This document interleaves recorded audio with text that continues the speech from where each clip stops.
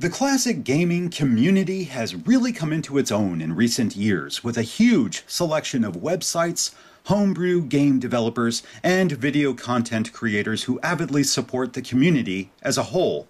Although many of the people within this community are not only passionate, but work well together in keeping the spirit of classic gaming alive, there are a few who tend to abuse the trust that is often placed in members for their own personal gain. One of these people in particular has been plaguing the classic gaming community for years, causing strife wherever he goes. Kieren Hawken, who has gone by a number of different handles on various websites, but who is currently best known as the creator of the Laird's Lair YouTube channel, has been a thorn in the side of many true classic gaming enthusiasts, website administrators, homebrew game developers, and YouTube content creators for quite some time now. Wherever he goes, he leaves behind a trail of lies, slander, and self-promotion at the expense of others, causing irreparable harm in many cases. Although he has self-styled himself as an expert in classic gaming, he is anything but, often displaying a level of knowledge that is clearly cursory and substandard when compared to many more passionate and knowledgeable. Even worse is the fact that he has a history of taking credit for others' work, plagiarizing Wikipedia and other sources, passing it off as his own, pulling out the victim card whenever he is called out. The list of various trespasses he has committed against many members of the community is vast, but can be broken down to four main categories. 1. Stealing credit for games created by others. 2. Defamation of prominent website owners and game developers. 3. Pirating games while accusing others of doing the same. 4. Various trolling and, of course, lies. All four of these categories boil down to one indisputable fact. Kieren Hawken lies about everything. In fact, he lies so frequently that it is actually difficult to find a genuinely verifiable fact that he has stated in any of his various videos, books, and other online postings. Most people who have been privy to his lies over the last few years now automatically view anything he says with a high degree of skepticism. If he were to tell you water is wet, you would want a second opinion. We will take a look at some of the various transgressions that Mr. Hawken has committed in each of these categories. Please keep in mind that the ones we look at today are only a tiny subset of all of the various misdeeds he has committed over the years, as a more comprehensive list would literally take hours upon hours to talk about. All of these incidents are based on fact without any speculation or conjecture, showing his own words. We will also provide proof that contradicts his claims in the form of screenshots and links to the source material in order to let you, the viewer, judge the veracity of his claims yourself. For more detailed information on his various lies, we will be including a link to a forum post that goes into far more detail. Now, before going into said details, it should be noted that Mr. Hawken has used a variety of screen names on different forums and websites, yet, due to the trail of lies that he has spread, it has been easy to link them all together, which is listed here for your reference. So, without further ado, let's get started. 1. Stealing credit for games created by others. Mr. Hawken got his start in the classic gaming community many years ago by joining various forums and claiming to have written a number of games for several old computers, namely the ZX Spectrum and the Atari ST, even going so far as to put his name by a number of different games on an Atari ST game database. One by one, many of the original authors of the games ended up disputing his claims, which upon closer examination were clearly false. Of course, this wasn't limited to just putting his name on various games on the Atari ST database. He then made these claims on the World of Spectrum website, which were quickly cast into doubt, then verified by various users to be false. As a more thorough perusal of said thread on the World of Spectrum website will show, Kieren had every chance to come forward and admit his lies. Instead, he chose either to double down on them or further dispute the claims against him despite overwhelming evidence. One would think that a rational person would learn their lesson after these incidents. Instead, he decided to try such hijinks a few years later on the AtariAge website, where he claimed to be programming several games in BASIC for the Spectrum computer. With his credibility already severely lacking by this point, it didn't take long for someone to point out that his games were little more than lightly modified BASIC type enlistings from several books containing such programs for the Spectrum computer. Again, when confronted with evidence contradicting his spurious claims, Kieren instead doubled down on his lies while trying to deflect, which is a common tactic he takes. As you can see, he has clearly made a habit of stealing credit for others' work instead of creating his own original work. 2. Defamation of prominent website owners and game developers. The various activities that Kieren has engaged in over the last few years has left him with plenty of enemies, due in no small part to his refusal to admit to any of his lies. Those who are the ones to speak up about him first are often immediately branded by him as troublemakers, yet he refuses to acknowledge his own part in any of the multiple problems that are constantly left in his wake. One of the biggest targets of his continuous ire over the years is Reboot, a highly prolific development team that has created many homebrew games and tools for the Atari Jaguar game console. As you can see here, Kieren claims that Reboot is responsible for a great deal of trouble in the Jaguar community, making an itemized list of claims against them without providing a shred of proof. While one may be tempted to take him at his word, a closer examination of these claims will quickly reveal them to be explicitly false. Let's take a look at a couple of the claims he makes here. Yes, they destroyed the Jaguar community and chased away the best developers. Anyone who has been a member of the Jaguar community since the late 90s or early 2000s would know that it has long been a cantankerous group of people. Drama existed there long before Reboot first appeared in 2008, with many of the developers listed there having already split away from others long before then. Even so, the Jaguar community is still going quite strong today, as can be evidenced by the high number of quality homebrew games that have been released for the system in the last 10 years, many of which have actually come from Reboot. AtariAge, as the single biggest Atari-related website and one of the largest and most prestigious classic gaming websites in the world, has had a few troublemakers over the years. Yet, it has been pretty difficult for members to be banned from there, even after multiple offenses.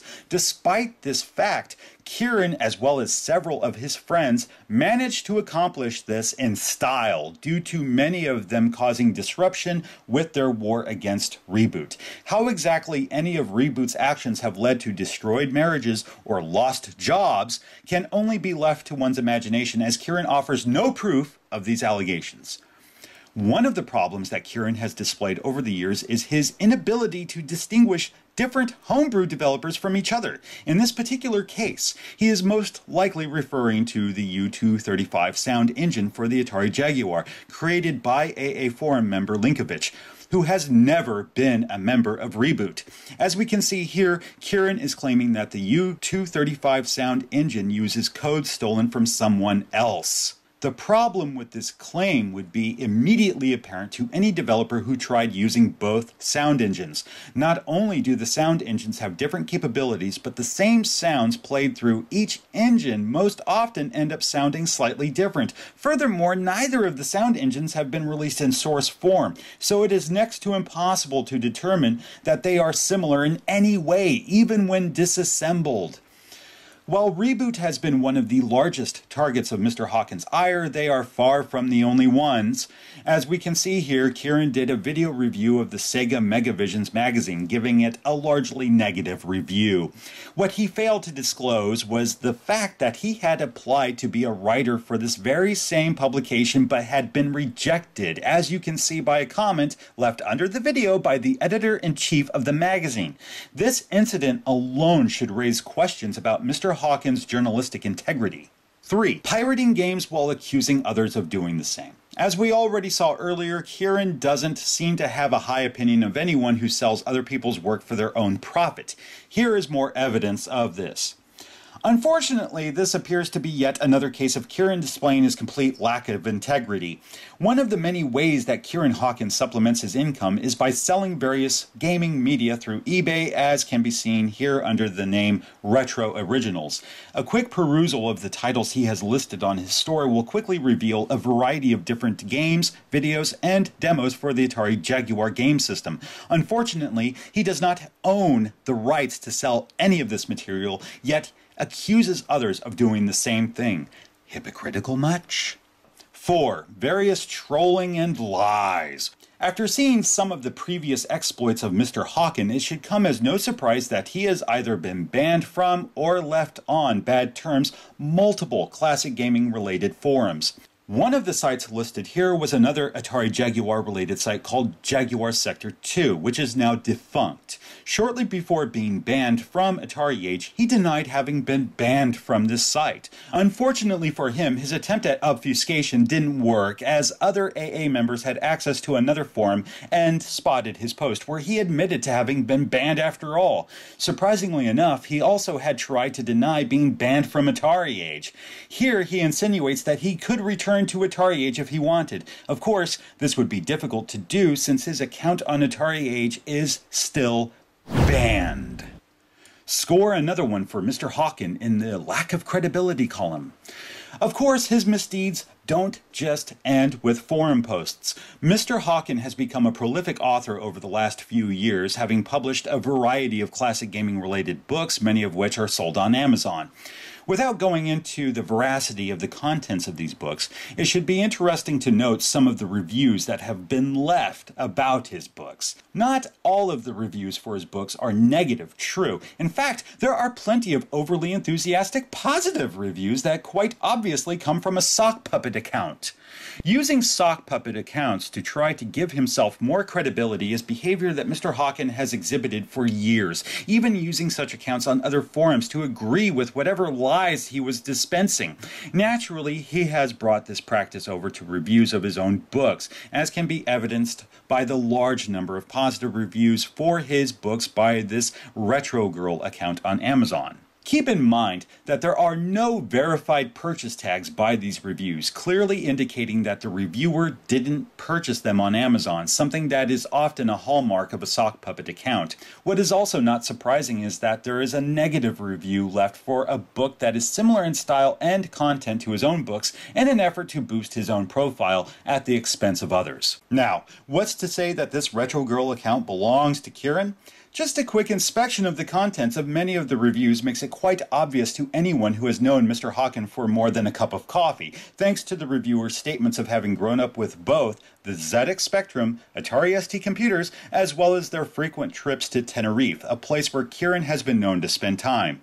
Which, of course, leads us to one last incident regarding an article that Mr. Hawken wrote about the unreleased Atari Panther console in the Pixel Nation magazine. Considering his already sordid history of not letting the truth get in the way of a good lie, it's unsurprising to note that the article was full of inaccuracies. What was surprising, however, was that he was called out on this by none other than Leonard Trammell, former Atari executive and son of Jack Trammell. Conclusion? As we can see by the mountain of evidence presented in this video, Kieren Hawken is a veritable fountain of lies. As stated before, whenever he is confronted with evidence that contradicts his claims, he doubles down and deflects.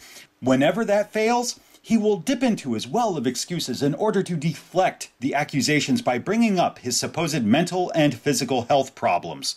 Although it is undoubtedly true that he does have some type of mental issue, as evidenced by his inability to tell the truth, they are by no means an excuse for his bad behavior or mountains of repeated misdeeds that he has committed over the years. He tries to use whatever pitiful excuse he can to deflect attention away from his misdeeds instead of doing the honorable thing by admitting his mistakes and taking some personal accountability. Any type of illness, whether mental or physical, should never be used as a shield for bad behavior or to avoid taking responsibility for one's actions. Look, this video wasn't made to bully or harass Mr. Hawken. No, it is meant to bring to light the various lies he has spread over the years. Lies which have not only tried to bolster his own reputation, but also to undeservedly tear down the reputations of others. We too hope that this video and its wide dissemination can serve as a wake-up call for Mr. Hawken, bringing to light how his lies have hurt the community as a whole. While it won't right the wrongs that have been committed, taking steps to own up to his actions, apologizing for them, and making a conscious effort to be a productive force in the community would go a long way towards healing the rifts he has caused. Until that day happens, however, others should be well aware to avoid having any dealings with Mr. Hawken. Thank you for watching.